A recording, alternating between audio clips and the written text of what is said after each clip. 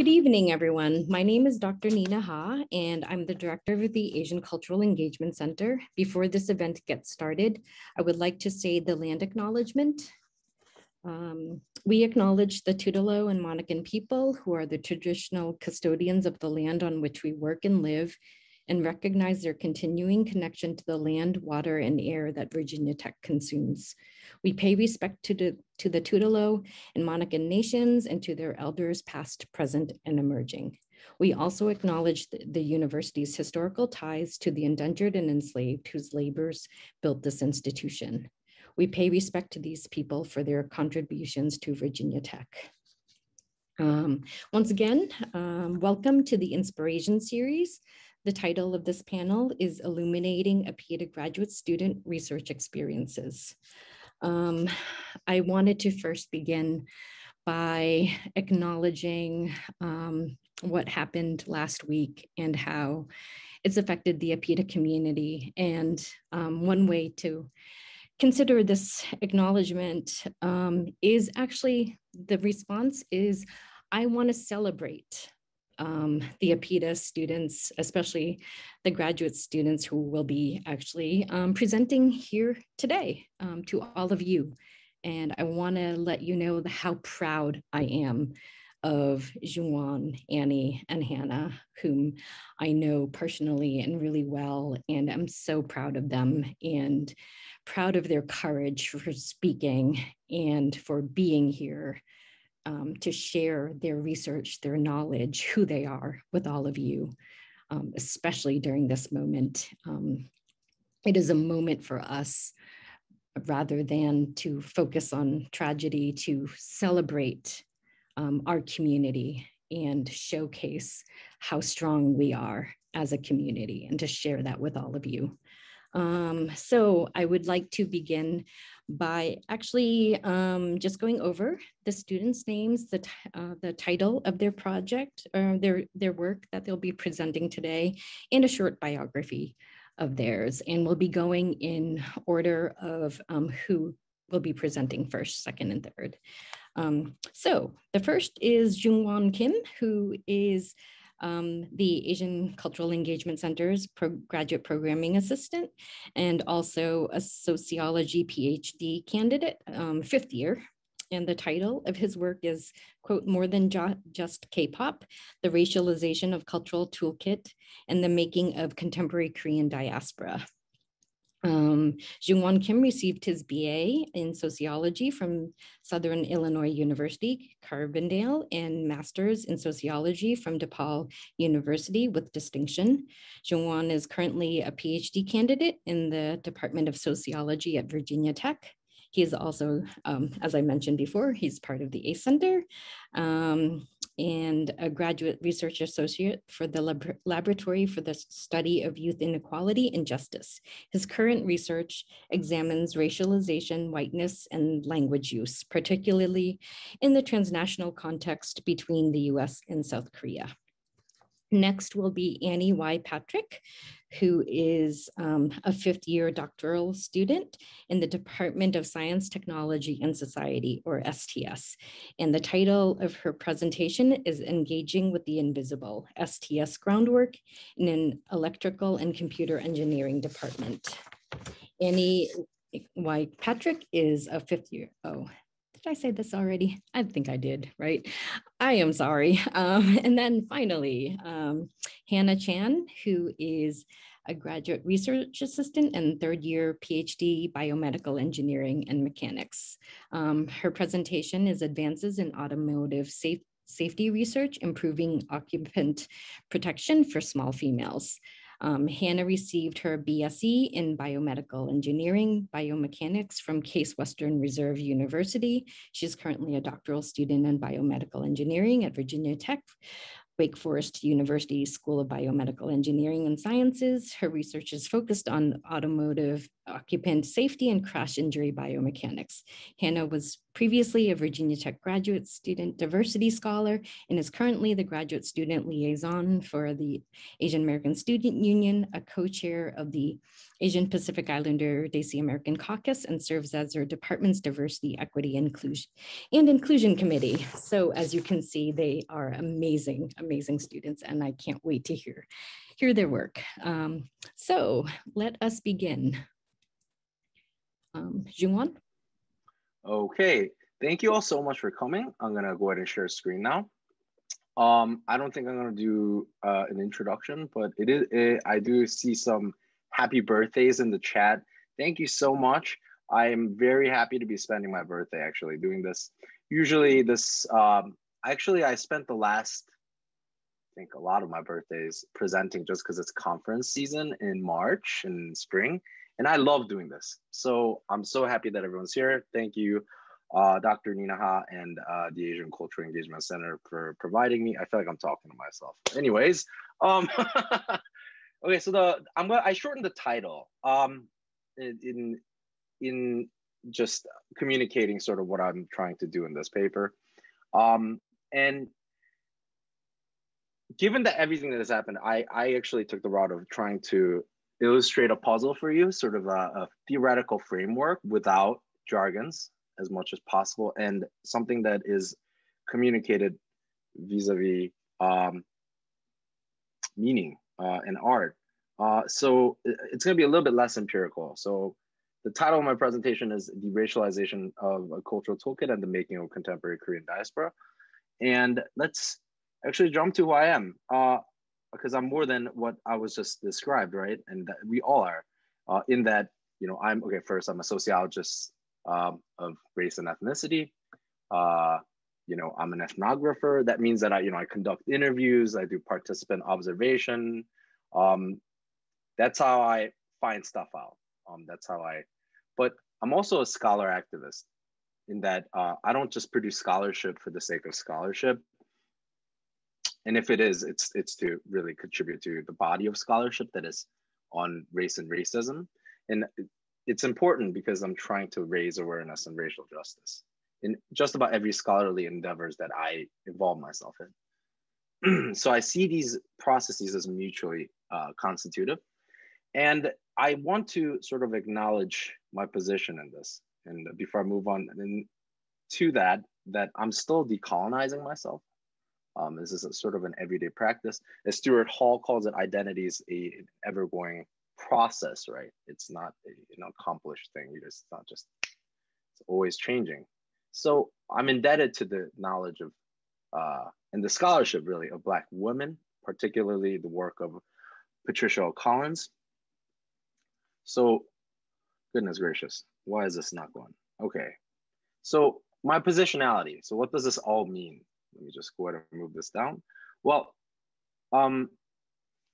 critical self-examination of myself is really imperative to my own racial biography and identity. And the context of my research is sort of set by that. And I start with this assumption, and I'm honest about it. And I'm a 1.5 generation Korean American, right? But my nationality was a Korean, but then I immigrated here and so forth. And the complexities of these two identities, like I'm not fantastic at Korean, but I'm proficient enough that I can communicate fluently. I can't write at the proficiency I am in English, but I can read. There's all these juxtaposition of identity and identification and how I'm situated in between that and how I can convey this, if you will, a position of marginality, according to Patricia Collins, what she calls the outsider within, this status. And anthropologists have, straddled on this notion through many different bodies of scholarship, but really, I want to really focus on my racial identity and how that, and the privileges that I do have, but within those privileges, the marginalization that shape my, if you will, my double consciousness. And this is a gift and a curse, according to W.B. Du Bois. This is the second sight, allows me to observe a particular racial situation where it wouldn't be available otherwise. So with that recognition, I want to move on to the study. Okay, so what is Hallyu, you might ask? that is the topic of the conversation today. Excuse me. Well, Hallyu is basically, I mean, what it means is Korean cultural wave, the K-pop, K-drama, and so forth. And so let me do a brief, because I know not everyone's into BTS, who I'll be discussing a little bit today, but it is a Korean cultural wave. The scholars have talked about how this is in the second paradigm, because it's globalized, it's Korean popular culture consumed outside of the if you will, Korea, for example, the United States, and so forth. So what this allows me to do is, one of my scholarly endeavors is that I try to enter into a discussion of culture to talk about racial matters. But these discussions have been sparse and disjointed. And so I want to bridge this to understand how racial and ethnic minorities overcome the whiteness of culture. So really, according to cultural sociologist Ann Swidler, this is a demystification of the use of culture. Culture is not just a hoity-toity thing that everyone has. It's not just all high culture. People use culture as a pragmatic way to navigate around life. For example, Swidler cites this timid engineer who gets divorced and learns salsa dancing to re-enter the dating scene. So, my research agenda has been, looking at how does race play out in a cultural setting.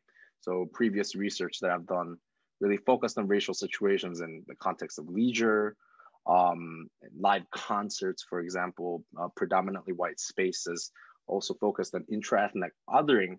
But my current plan is, how can I make sense of cultural practices as what Swidler calls strategies of action? It just makes sense.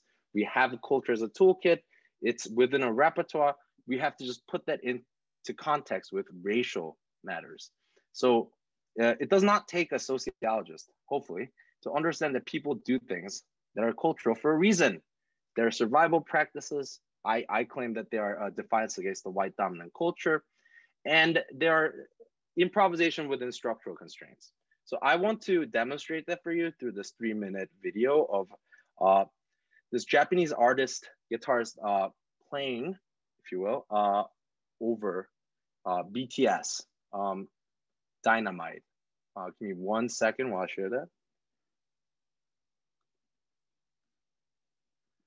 Share screen, share sound.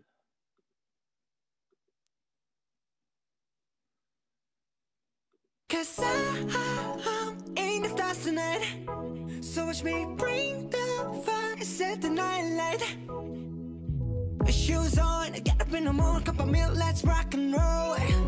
Kink out, kick the drum, rolling on like a rolling stone. Sing song when I'm walking home, jump up to the top of the brown. Ding dong, call me on my phone, nice tea and I'll get my ping pong. This is dead heavy, they hit baseball, I'm ready. Life's sweet as honey, get this beat shit like money. This song all alone, I mean to that, I'm good to go. I'm down, you know I go on. Hey, let's go. Cause I'm in the stars tonight. So watch me bring the fire, set the night light. Hey, shining through the city with the little funky song. So light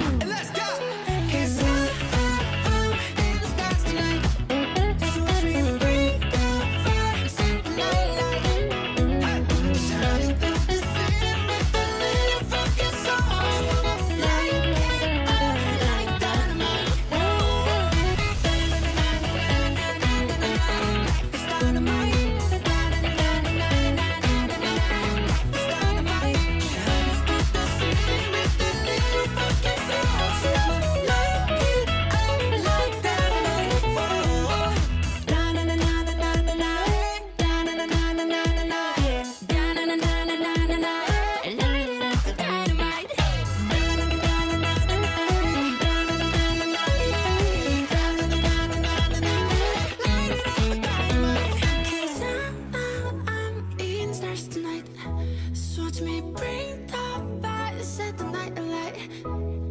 Shining through the city with the little fucking sun. Light it up like dynamite. Set the night alight. Shining through the city with the little fucking sun.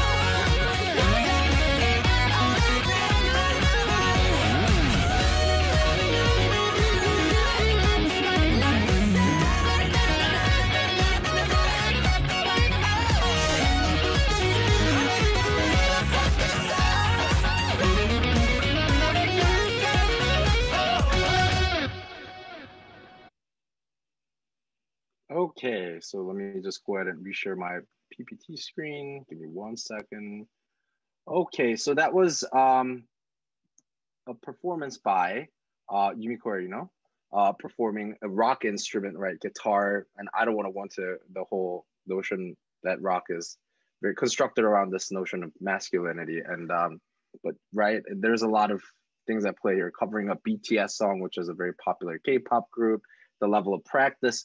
You know, it wasn't just any cover. You can see that there was quite a bit of a virtuosity. Actually, there was a lot that was pretty damn good, if you ask me. And you know, how does this break, or you know, the you know, stereotypically reified racial and gender stereotypes? You know, how does this subvert that regime of meaning? So with that being said, thank you so much. And you know, I am just trying to understand from the ground up again now. That's where I'm at with this. So I appreciate it. If you have any questions, and you know, these, if you could stay within the parameters within these topics for suggestions, that'd be great. So I just want to first say thank you all for being here once again, and I thank you for you know, letting me sort of convey this puzzle to you all. Thank you so much.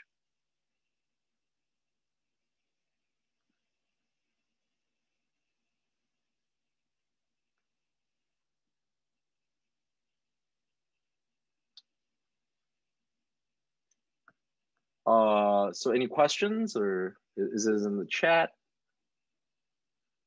I think it's we have 5 minutes for Q&A, right?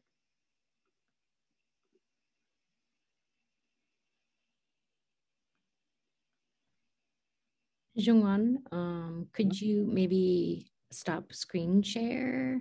Yes. Thank you. I was thinking, if people don't have anything in the chat, hopefully we can have a discussion among all three of you at the end, for sure. Will that work? Oh, okay, okay. Okay. That works too. Okay, thank you. And feel free to put any questions in the chat while you're listening to the three presenters. Annie, you're up.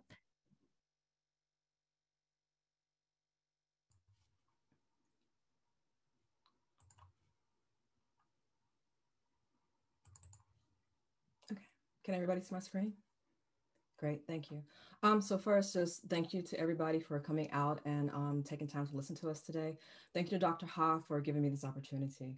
So the title of my presentation is Engaging My Own Invisibility Visibility. And in this presentation, I will discuss my research projects, and I will also share to how they connect to myself and the APIDA community. So first up, just a little bit of background on my research. So I currently work as a GRA, a graduate research assistant, on a grant with the Bradley Department of Electrical and Computer Engineering on a NSF funded grant that is called Revolutionizing Engineering Departments, or just RED for short. And this grant was first initiated in 2015 by Dr. Donna Riley, who at the time was really challenging and incentivizing universities across the nation to really rethink about how they were teaching engineering, how they were constructing future engineers, and therefore also giving us a better idea of like, how are we looking at the engineering culture and what do we want it to be?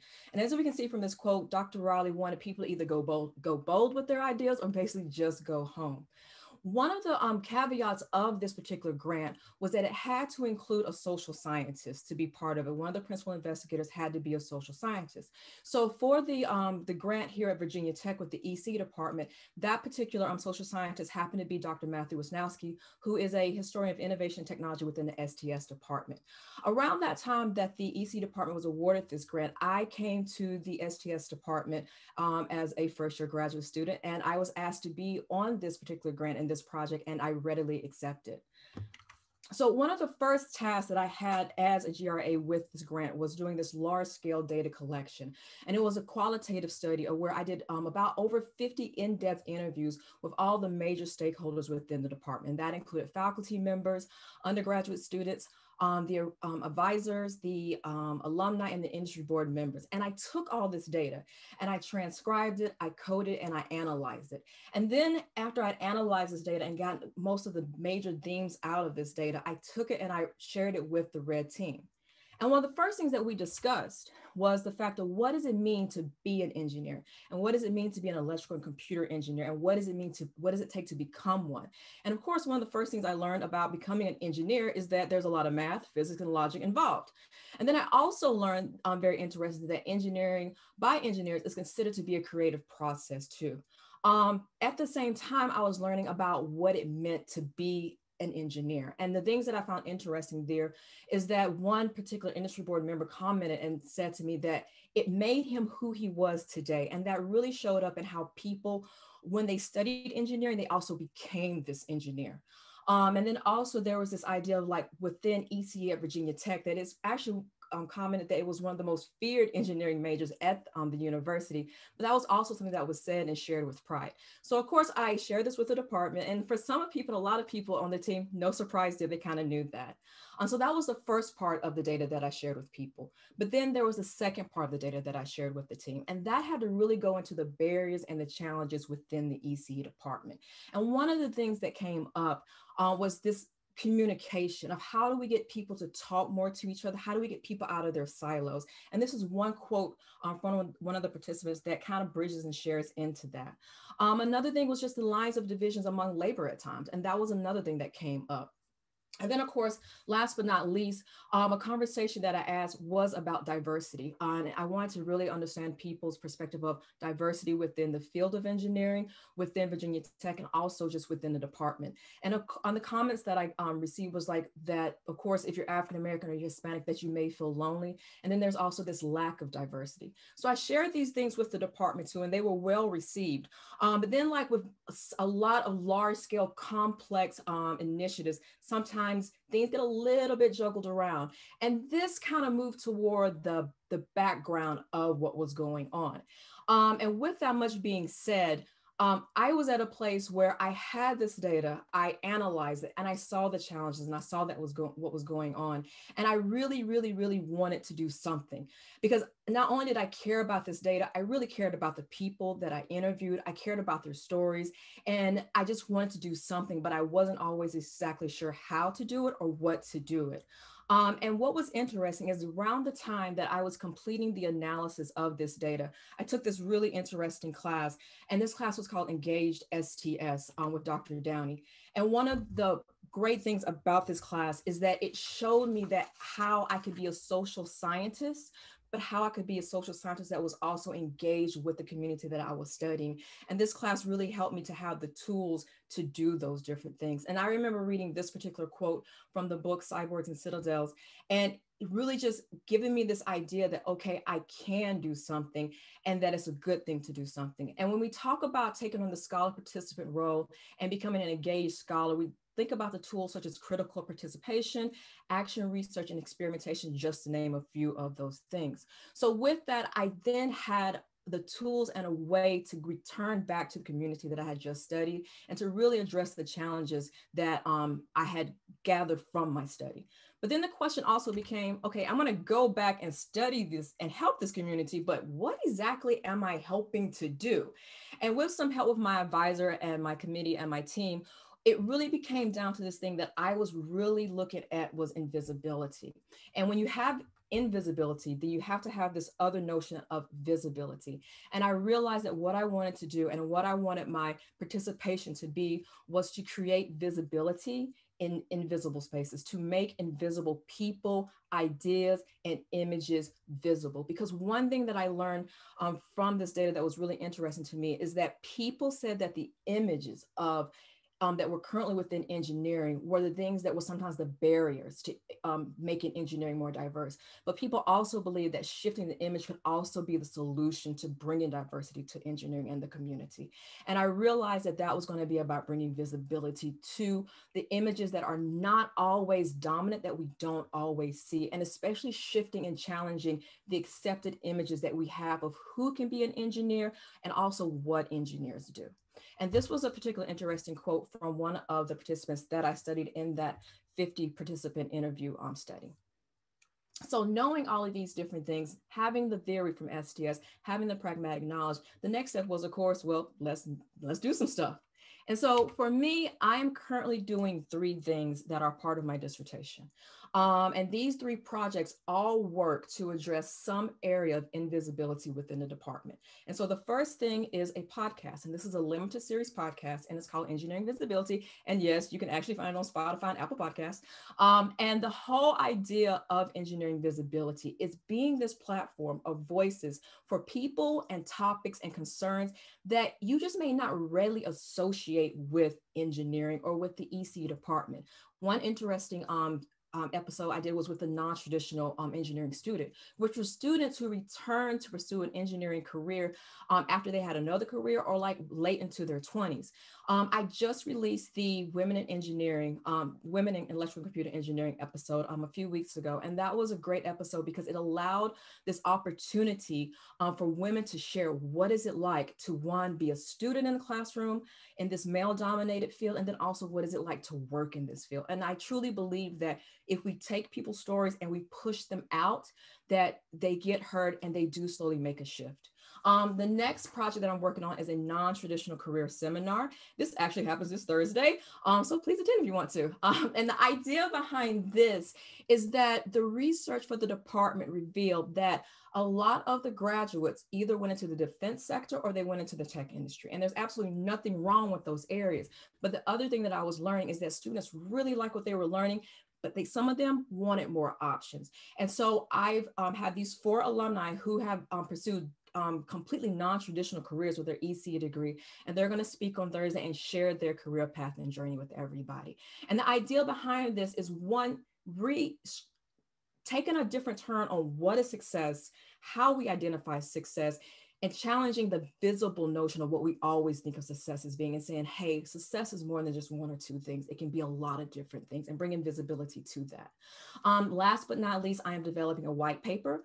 And this is to highlight the emotional labor, the intimate labor, and the visible work of the academic career advisors. Because what I learned through my interviews is that the academic career advisors were very much tightly involved in the success of the student, but in different ways that I didn't hear in the conversation with faculty, where faculty may really talk a lot about the classwork and labs and different things like that. I was hearing more of like the mental health and these other needs from the advisors. But one thing I recognize is that there was seemed to be a disconnect between the faculty members understanding what the advisors do and how it contributes overall. So to communicate the advisors' work to the faculty members, I realized that I had to quantify them into data that the faculty can understand, because as a faculty member told me, we get data and numbers, and if it's not data and numbers, we just really don't care. So I am transferring their work into a white paper and collecting data for that. So those are my 3 projects that I'm currently working on to really work and bring that visibility to the issues and the people within engineering that my first year data revealed. So with that much being said, that's my data. And so then the next part of my conversation is really stopping to say, how does this all tie into the APIDA community? And when I first thought about how I would tie this all in and how it would connect, I was really thinking to myself, well, do I talk about how the invisibility within the APIDA community and how my research may be working toward that? But when I had to stop and really take a hard look into myself about this, what I realized is that instead of that, I really have to discuss my research as it currently stands. And I have to really discuss not just my research, but my studies within STS and even working with Dr. Ha, but I have to discuss how this research repositioned me and made me reconnect the importance of my identity and my positionality within the APIDA community as a biracial woman of Black and Korean heritage. Because I think for so long, I really didn't consider those things.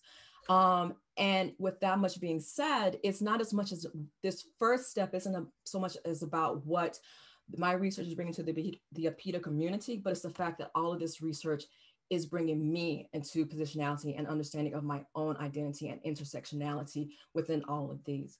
And then that does go more into understanding how this affects my research and how I develop my research. And I say positionality because that has been something that has come up many times within my research as I started out. And even though sometimes I tried to avoid that, I realized that I couldn't. And then also realizing that the tool of reflexivity was a tool that could help to better understand these different things. And I've been using that to help guide myself through all these things. The very last line, research is me search, was actually said to me on my first year here by Dr. Rebecca Hester. And at the first, when I first heard that, I didn't completely understand it, but it always stuck with me. But as I've gotten more into my research, and even as I give this conversation, I can say it's definitely been a me search within all of this. So then closing up my last slide, the ironic thing about my research is I started developing these projects and really thinking about which podcast episodes that I was going to focus on in the summer of 2020. And it's ironic because that was around the same time that we had the Black Lives Matter protests really pick up and sweep across not just this nation, but across this world. And then the ironic and sad part is that as I was working on this inclusion and diversity episode, and also as I was working hard for this presentation, that we've had the tragedy that happened in Atlanta, and then also having just uptick in just anti-Asian violence. And it really made me think even more about who I am as a researcher. And it's made me think a lot about what do I want to do as a researcher, because reading through our positionality as researchers, we do have a certain level of authority and power. And recognizing where my work stands, and just also recognizing and understanding who I am, how this all connects and where I want to go. And I just think that it's just interesting that all these things happen as I have been working on this research. And as I've been pushed by my advisor to push more into these things and to be more authentic within my research and within myself, which I do greatly appreciate. And I guess with that much being said, that's basically the end of my presentation. I just want to say thank you to everybody for taking the time to listen. Here's my references. And then also just thank you so much.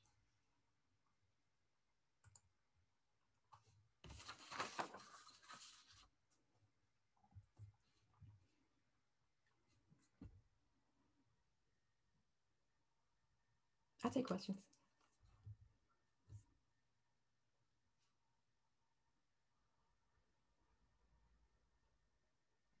Are people raising their hands and I just don't see it? Oh, okay. Yes. Debbie? Oh, okay. Annie, I really liked your talk, and I really like how you delve into the transdisciplinary,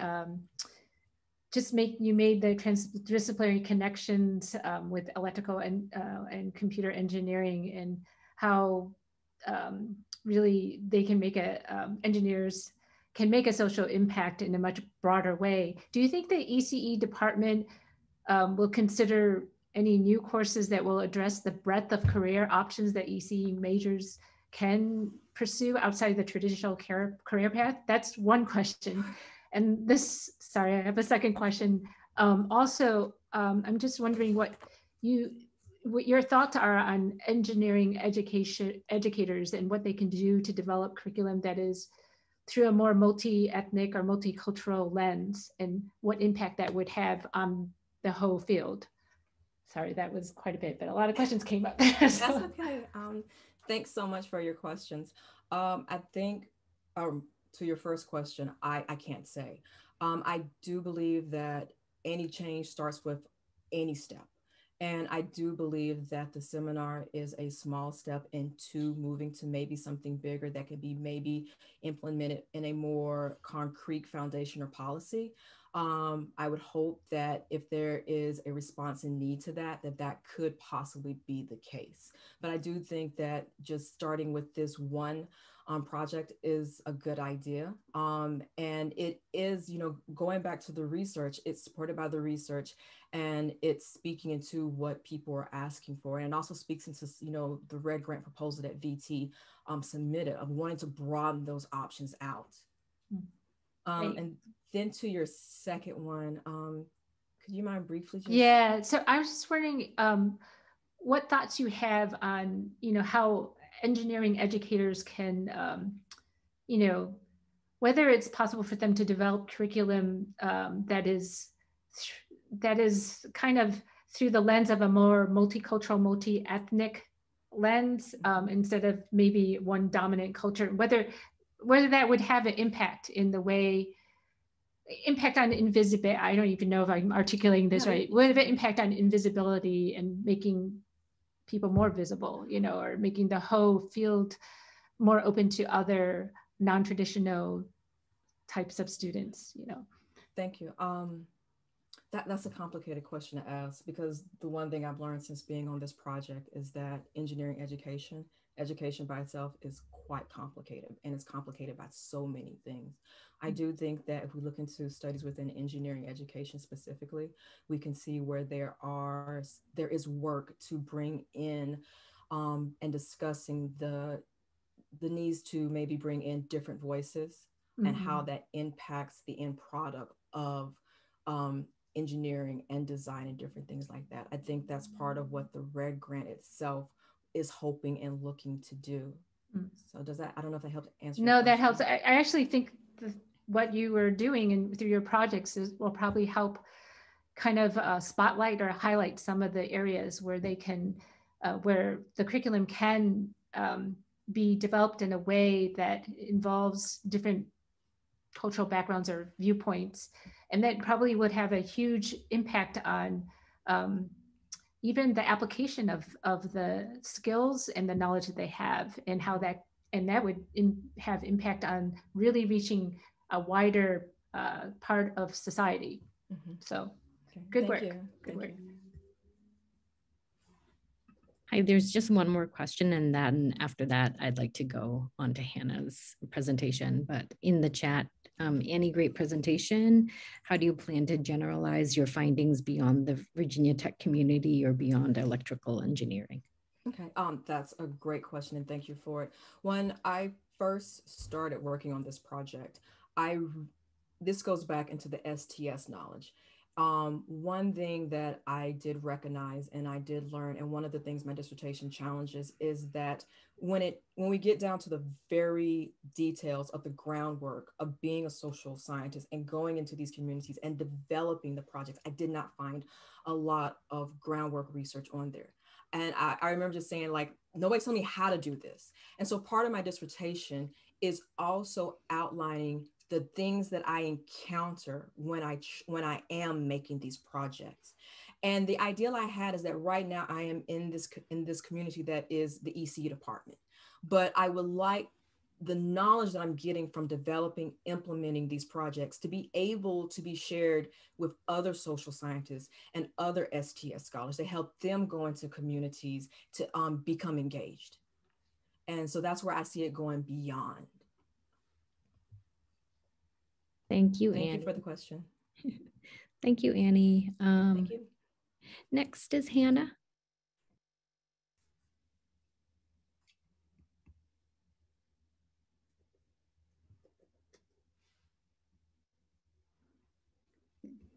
You all can see my slides? Okay, cool. So today I'm going to be talking about advances in automotive safety, and specifically how the project I'm working on and our lab is looking at improving occupant protection for small females. Before I start, I just want to say thank you. I know we've said it a bunch today, but really thank you so much for taking the time out of your evenings. We all really appreciate it, and for giving us this opportunity to celebrate our successes and our contributions in our community. And of course, thank you to Dr. Ha for this opportunity, and Annie and Joong Won for such great presentations, especially Annie for bringing up how intersectionality is really important in all of the fields that we're in, and hopefully you'll be able to see that in some of the work that I'm presenting. So just a little bit of background. I grew up right on the Beltway outside of DC, and I had a really great opportunity in high school to be exposed to engineering. So I decided to follow LeBron to Cleveland in 2014, help him get a championship. And while I was there, I spent a summer actually here at Virginia Tech working in Dr. Wong's lab, who's on this call, and I know that many of you know him. But that was a really great opportunity. You know, we've all been kind of reflecting on our experiences as APIDA graduate students doing our work, and that opportunity I had in college was really a very big stepping stone for me to see that, you know, grad school is a real opportunity and that I can do this, and to have someone that looks like me and can advocate for me just kind of give me that boost. So now I'm here at Virginia Tech. I'm a third-year Ph.D. student in biomedical engineering, and the work I do is in automotive safety and crash injury biomechanics. So even though we've come a long way in terms of vehicle safety and occupant protection, there are still a lot of people dying on US roadways every year. Almost 2.5 million people get injured due to car crashes. And what's really unfortunate is that these injuries and fatalities are classified as unintentional injuries and deaths. And if you add up all of those numbers, unintentional injuries actually account for more than twice the deaths of cancer and heart disease combined. So it's really something that impacts a lot of us. And, you know, I know that we all drive and ride in vehicles, maybe not so much anymore because we're all inside. But what we're really trying to figure out in our lab is how can we reduce those injuries and fatalities because of car crashes, and specifically how can we make vehicles safer by improving occupant protection for all groups.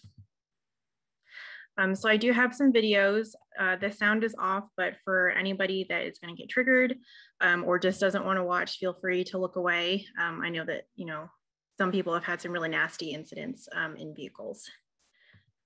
So normally when we're assessing vehicle safety and we're trying to protect occupants, really the go-to in industry is to do car crashes. And every car that you buy on the market now has gone through testing. And so they have all these government regulations. And if you look at this slow down, zoom in version, you can see that there's 2 crash test dummies inside. And then when it impacts, you'll see the seatbelts are strained and then the airbags go off. And we refer to those as passive safety systems because they don't go off until the crash has already occurred, and they're really there to mitigate or prevent further injuries and deaths. So when we're assessing occupant safety, there's kind of 3 main modes in our field. The first is crash test dummies, which you just saw in the previous video. And there's a couple standards out there, but those are not the best because they're made of rubber and metal. And we all know that as people, we are not made of rubber and metal. So a little bit of an improvement with post-mortem human surrogates or cadavers. They are not made of rubber and metal. They are bodies, but they are not alive. And kind of the next push in our field is computational human body modeling because we can run a lot more simulations as opposed to gearing up for all of these tests that take weeks and weeks to get ready. And we can run a lot of different simulations with safety systems, both passive and active. So watching this crash again, from the front, you can see that the 2 dummies in the driver and the passenger seat are different sizes. So the one in the driver's seat it represents a 50th percentile male by height and weight. So it's supposed to represent an average male occupant in the United States. And then the dummy on the right is a 5th percentile female height and weight crash test dummy. So it's supposed to represent the smallest occupant. But what's interesting to note is that for most of these tests, it's really just the 50th male that gets sat in the driver's seat that fifth female in the passenger seat isn't always there. So it really makes you question, how are we protecting our females in vehicles? The short answer is maybe we're not doing the best right now. So males are actually the most commonly studied demographic group, specifically mid-sized males in automotive safety.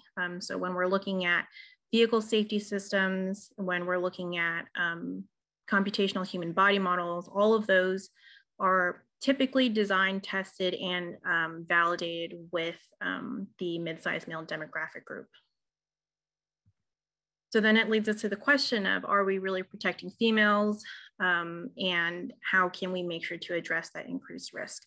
So females are not just physically different in terms of size, they also have inherent structural and material differences. Big surprise, that took a long time for our field to realize we are different on the inside. So not just that, but also the fact that they are disproportionately understudied. It means that the current vehicle safety systems are not designed for them in mind right now. Or if they are, they're not as represented in terms of the validation data. So to throw another wrench into the loop, in addition to passive safety systems, in recent years, we're also looking at active safety systems. So when we are doing vehicle testing, we position all of the crash test dummies or the cadavers very nicely. But the issue with active safety systems now is that people are moving before the imminent crash, or they're just moving around a lot more because the active safety system can put them out of position. So we've seen things like lane assist. So I'm sure a lot of you are familiar, if you have newer vehicles, with lane departure warning and lane keep assist, as well as forward collision warning that gives you a signal if there's a car in front of you. And then what's coupled along with that, this video is actually the same because they're usually coupled together, is the warning will go off, and then sometimes the autonomous emergency braking system will kick in. And then there's also a pedestrian version of that. So the reason why this is important is because more and more active safety systems are going to become the standard. These crash avoidance technologies are really becoming more prevalent. You can see even in the last couple model years. So in model year 2016, actually, over half of the US vehicle series offered some type of frontal crash prevention system as an optional safety feature. So you can see that right here. And then 20 automakers, which actually comprise over 99% of all the automakers in the United States, have committed to making forward collision warning and autonomous emergency braking a standard safety feature. Actually, that's within a year. I've forgotten that it's 2021 now. So it's really important that we understand how these active safety systems are affecting occupants both before and during a crash. So what we're doing in our lab for my dissertation is trying to figure that out with some human volunteer testing. So like I mentioned earlier, occupant safety is evaluated with an idealized driving position. I don't know about you all, but I don't sit perfectly in my vehicle. So kind of a big question there as to why we do that, especially if these active safety systems are moving us around. So because these systems can kick on, especially with autonomous emergency braking, it can displace or move you prior to a crash. And we're talking about the 1 or 2 seconds right before. So to address this, some computational human body models have started to incorporate active musculature into their models. So basically, if we add in reaction time and muscle activity, can we figure out how occupants are moving and then figure out how they're potentially interacting with their vehicle safety systems differently? Like the seatbelts and airbags once the crash has potentially occurred. The problem with this is that a lot of these models, like I've mentioned previously, are validated with male data, especially mid-sized male data. And that really doesn't represent the occupant populations that drive or in vehicles. So what we're trying to do with our volunteer study is quantify the occupant response by looking at a variety of different things for 5th percentile female and 50th percentile male volunteers. So those are by height and weight. You can see on the left, a 5th female is very, very tiny. It's about 100 pounds and 5 foot, and then 50th male. The measurements are there. So we run a variety of low speed sled tests. They're all very safe. Feels like riding a bumper car. It's very fun. I've done it myself. And we're basically trying to figure out the differences between all of these different groups and parameters. to better understand how people are moving in response to some of these events. So each volunteer, they come in on 2 separate test days. It's very fun. They get to hang out with us for a lot of hours, watch a lot of Netflix, and they make a lot of money in return. So they experience 4 tests on one day and 4 tests on a different day. We test them in 2 different orientations, both frontal and frontal oblique. And that's important to note because a lot of frontal crashes actually don't happen in a purely frontal mode. A lot of them actually happen a little bit offset. So if you kind of imagine the edges of your windshield where your A pillars are, where those blind spots are. And then we're also looking at 2 different acceleration pulses. So the 1G one on the left is very long in terms of automotive safety world. It's half a second, and that simulates an autonomous braking event. And then the pulse on the right, the 2.5G pulse, is much shorter, more intense. That simulates a low speed frontal crash. And then we're also looking at 2 different muscle conditions, both relaxed and braced. So the volunteers either being relaxed and told to sit in a normal position as opposed to bracing prior to impact. And that's to kind of get the whole range of muscle activity and kind of give us the 2 different spectrums of relaxed being if an occupant is unaware of something happening versus they are aware, they have some sort of physical reaction ahead of time. So on each day, they experience the tests in this same order. Each day they experience only 1 test orientation. And you can see that in the braced one, the subject looks different compared to relaxed because they're pushing ahead of the test start. So this is one of our tests that we do. I can't show a video because it would just crash the whole thing, but I have some screenshots. So you can see it's a pretty low severity pulse, but the subject is still moving a considerable amount, especially with her head. And that's important to consider because, small females, we already sit so close to the steering wheel. If an autonomous braking event were to occur and then a crash does occur, you're displaced so much closer, you could interact with the vehicle interior, the airbag could deploy in a way that it's not supposed to. So again, illustrating why these things are important to consider and to study. And then this is the other test orientation. You can see that the test buck has been rotated a little bit, and this is kind of the front view.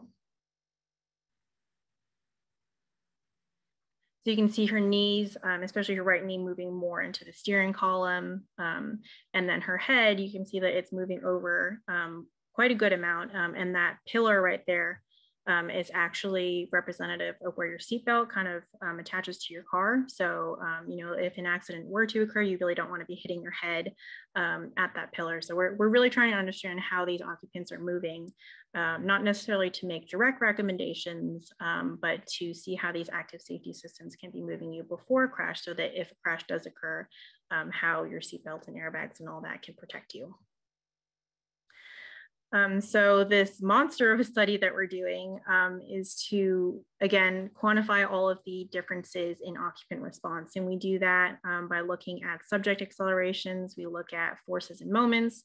We collect EMG. We collect belt loads, high-speed video.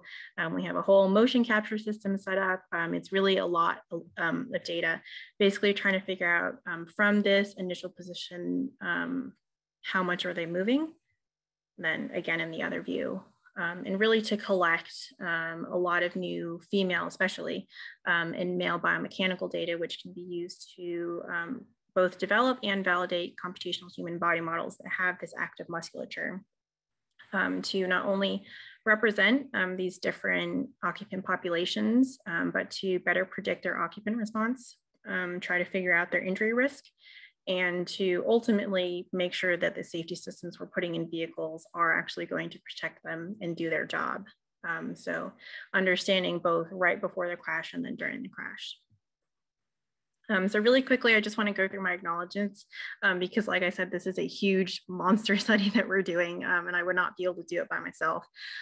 So Dr. Albert, Dr. Gazek, and Dr. Kemper, my committee members, mentors, and advisors, they really have been such a great help in guiding me through this process. This work is funded by the Global Human Body Models Consortium, which develops these human body models, so we're feeding this data to them. But they have been really great in giving us the funding and input that we need. And then lastly, thank you so much to all the volunteers that participated in this study. It is really fun hanging out with them, but also we wouldn't be able to collect any of this data without their participation. And with that, I will take any questions.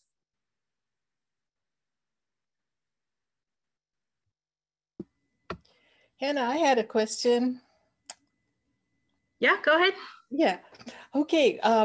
Do you factor in pregnant women and small pregnant women into the study?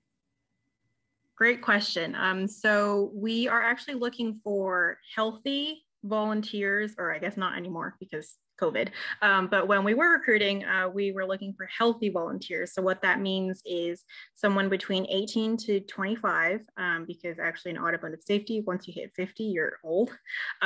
So we look for younger individuals, and the females we test are actually not pregnant. I do the urine tests myself, so I can confirm that we double check every single person. Yeah. I know that there are some biomechanics groups that look at elderly women, especially in terms of like the lower lap seatbelt. A lot of people don't know this, but your lower seatbelt is actually supposed to sit on your pelvis and not your tummy. Because if it sits on your tummy, it'll just go through all your squishy organs during a crash. So make sure it's on your hip bones. Well, I actually meant, you know, a woman who is maybe closer to term. I mean, how do you factor something like that in? Yeah, it's really difficult, especially because like pregnant women, they're different. You know, they have a bunch of different hormones. They're physically different. A lot of different things to consider. Our group doesn't really focus on that. I know that a lot of other groups, there's definitely not any, you know, live subjects or live volunteer testing with that. I know that there's a few groups out there. I think there's maybe one at UVA that does computational modeling, looking at pregnant women. Okay, thank you.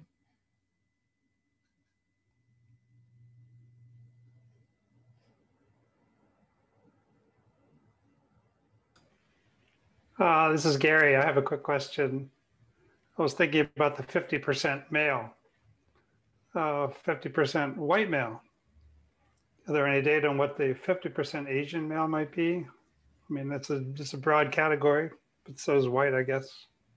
Yeah, great question.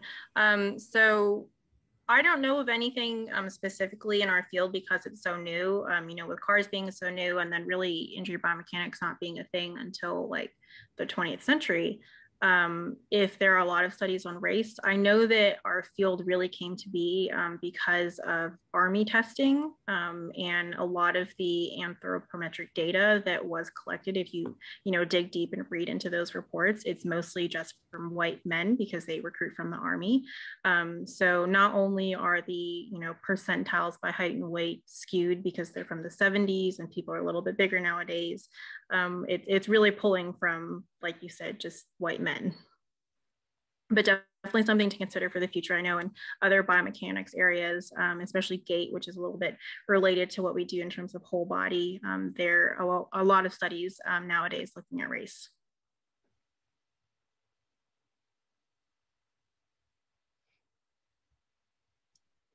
I have a question. I think related to this kind of topic of identity. I was wondering, what is the purpose of gendering the two models or dummies as opposed to talking about like a small person or a large person or something like that?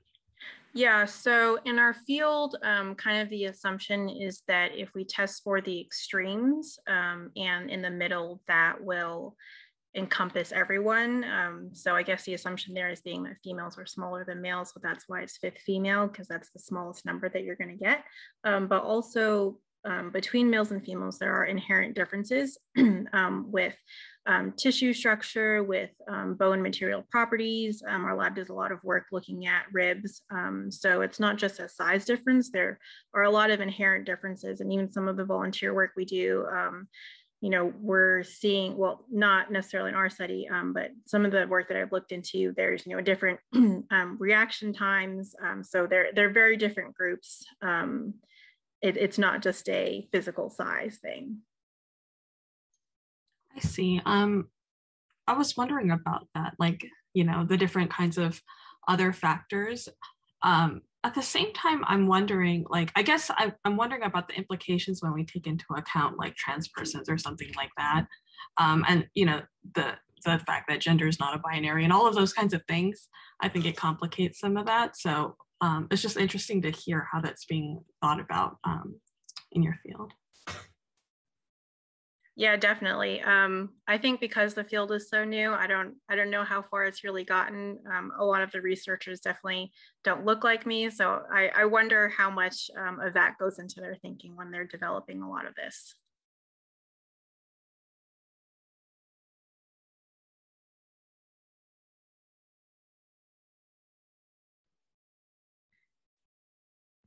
Hannah, just one comment. I can relate to sitting in the car not having a perfect fit. So anything to do to make seats more safe and comfortable for more perhaps petite body types would be great. So yeah, it was definitely a big shock when I first joined my lab. I didn't have any experience in this, but to find out that I guess it took them a while to figure out that girls also drive cars too, and we're a little bit different. So they should also protect us. Yes. Yeah.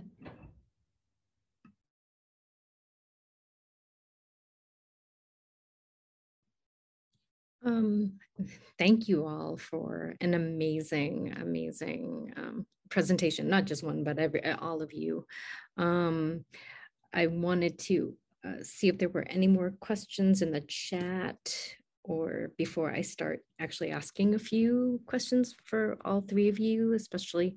I first wanted to start with Joong Won. I was really interested in more of your analysis of why you chose the music video you did and to really address the gendered and racial performativity and how that affects people watching and witnessing sort of the racialized and gendered or maybe even sexualized performativity that you that was sort of being engaged in that music video. Yeah, so that's a great question, Dr. Ha. So I'm gonna just be frank. That's not the version that will get presented at the regional conference. So that's not really my data. And I wanted to keep it actually, one of my committee members really raised a good question. But I attempted to engage with that to convey the meaning that I was trying to convey with, so actually the study is based on 15 participants who are university affiliates at a Southern university, Korean American, Korean International, and white affiliates. Asked them about how, and so it's really analysis of that data. But with regards to the performance, well, I think there's a lot that needs to be left analyzed. I mean, is it really subversion if there are things that are coming across as, you know, docility, which is like one of the hallmark of racialized femininity, if you will, with regards to Asian women more broadly.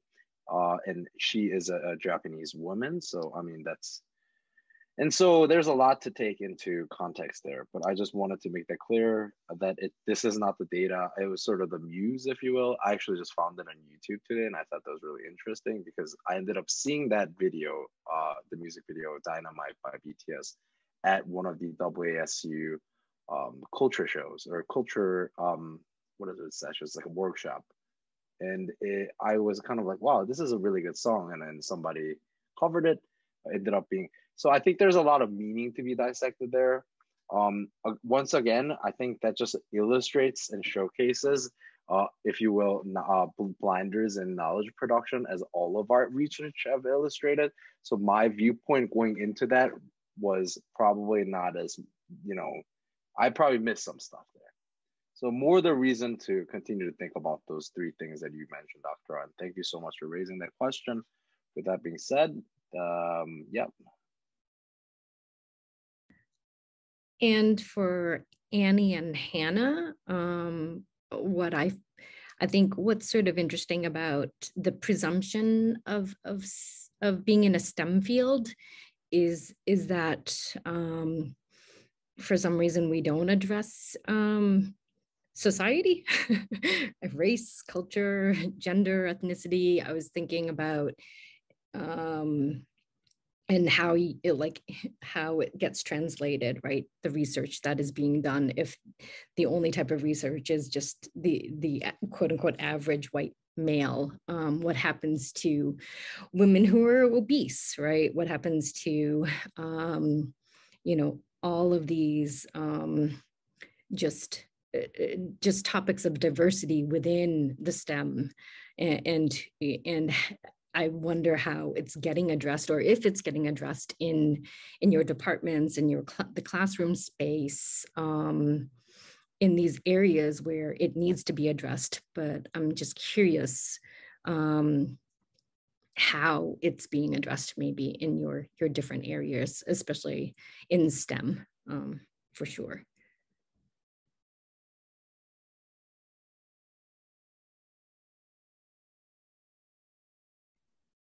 Danny. Okay. I guess I'll go ahead. Thank you for asking that question. And it's interesting because I sit on both sides of it. Because before I came into STS, I was basically in studying within the STEM field. I did like my master's in IT, cybersecurity, and I had a healthcare background before that. And for myself, it was really never taught of looking at these things through the intersectionality of what affects them and what creates them.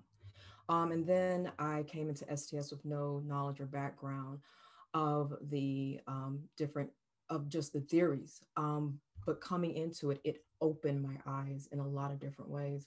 And it wasn't always comfortable, let me say that also. It was challenging to have to break down everything that I knew for so long and have to say, okay, yeah, I see it now. I think that within like the different fields, I think one, like if we look at ECE, if we think about what the Red Grant is doing, I think that as a team, we are working toward that. These projects alone, I couldn't do it without the Red Grant funding. I couldn't do it without what the Red Grant is and what it pushed to do, and also the support of that whole team. And so that's, I think, part of it. But then if you look at the STS side, we have engineering cultures class. And we have these different things where we're constantly looking at engineering and STEM fields to say, okay, how can we better intersect the society? I mean, it's right there in our name, right? Science, technology, and society.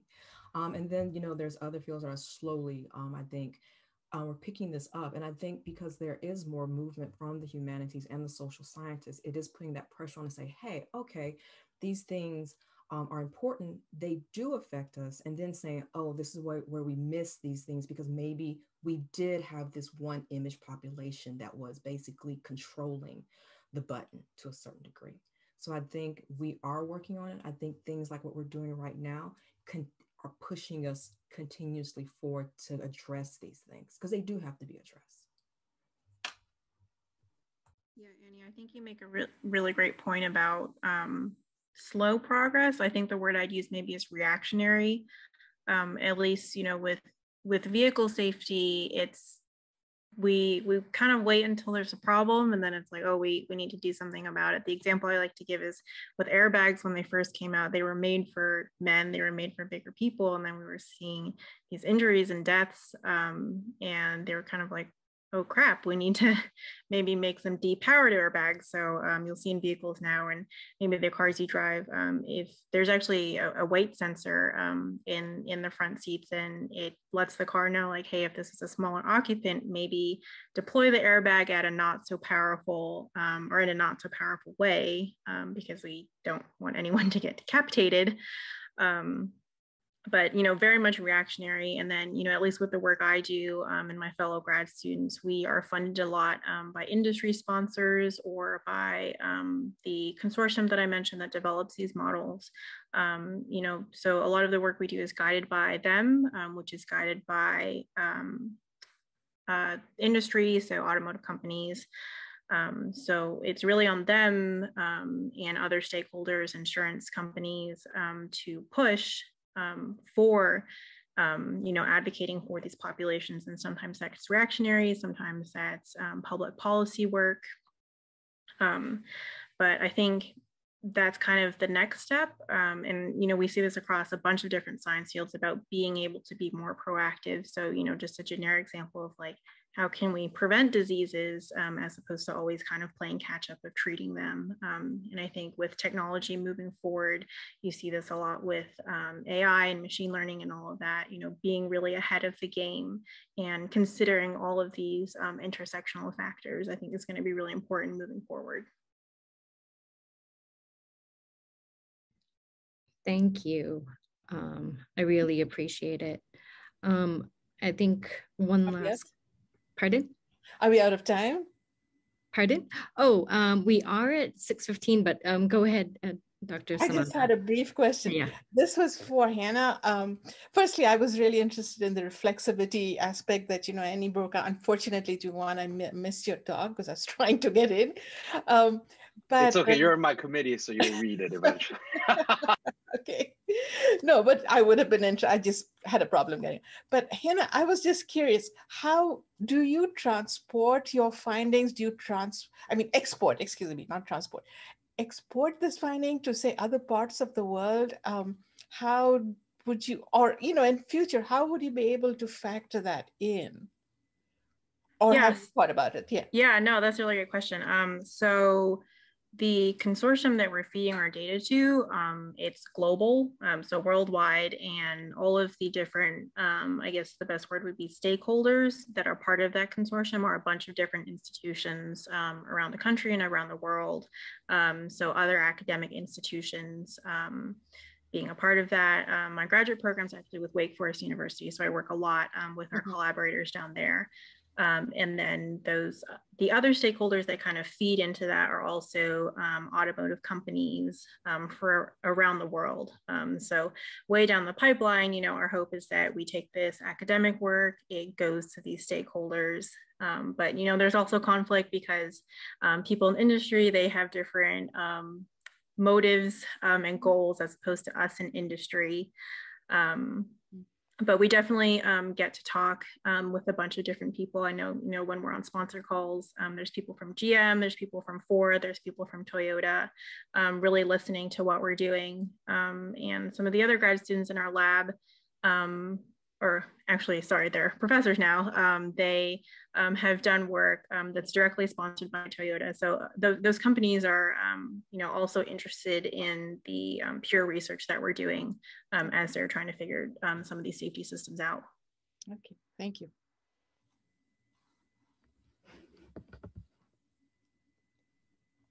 Is there anyone else who wanted to sort of have questions or to just express, for me, just to express once again, just my appreciation for sharing your work and for, I wanted to recognize too, once again, it's been difficult, and to acknowledge and to acknowledge how difficult it is to be an APIDA person right now at this time and still be able to give a professional presentation and to showcase your work with such, hopefully, like, I'm so proud of you. And I hope that doesn't sound condescending. I just, I work with all of you, and it's been just, incredible to see and actually hear some of your work for the first time and to share it among